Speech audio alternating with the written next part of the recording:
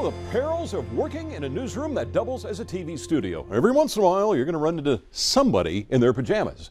This is the News at 5 here on the ABC 10 Information Network. I'm Dale Shornack. Thank you for joining us. By the way, there's a good reason that Giacomo's in his pajamas right now, because final exams are happening at colleges and universities around Northern California. For students, that means high stress and very little sleep. Young adults need 8 to 9 hours of sleep to function properly, according to the National Sleep Foundation. A 2016 survey of Dutch students found those with a chronic lack of sleep scored, on average, almost a point lower on their final exams and have an overall grade of a half point lower than those who got enough sleep. So that's where Giacomo and his jammies come into play. He found out about a nap map on the Sac State campus, and he went to check it out. This could perhaps be the most important time of the year for college students. The letter they get on their final test, project, or presentation could be what stands in the way of a diploma. That's why hygiene's so important this time of year. Sleep hygiene, that is. So when I saw this nap map put together by the student newspaper at Sacramento State, I had to see if anyone was putting it to good use.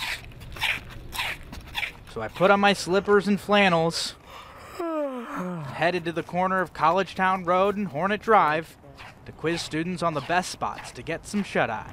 Do you know where the best place is to take a nap on campus? Like a bench or something, I don't know. Some had excuses.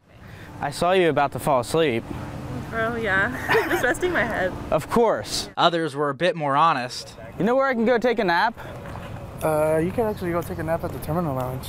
Best place to go? Yeah. Is that where you nap? Yeah, to be honest with you, like to get a break from school, yeah. You need a pillow? No. Taking a nap? I even found a few nappers, like Tyler Anderson. How often would you say you take a power nap on campus? It hasn't been for a while, actually. You know, I don't know, maybe once a week, maybe. We heard the library was a napping haven, so we went on over. Thought you could use a lullaby and a pillow. That's where I found Gino Platina, a staffer who likes to take naps on his hour-long lunch break. I have a 4-year-old autistic son. Yes, so work for you he's awake most of the night. Last night he was up at 2:30 in the morning, so.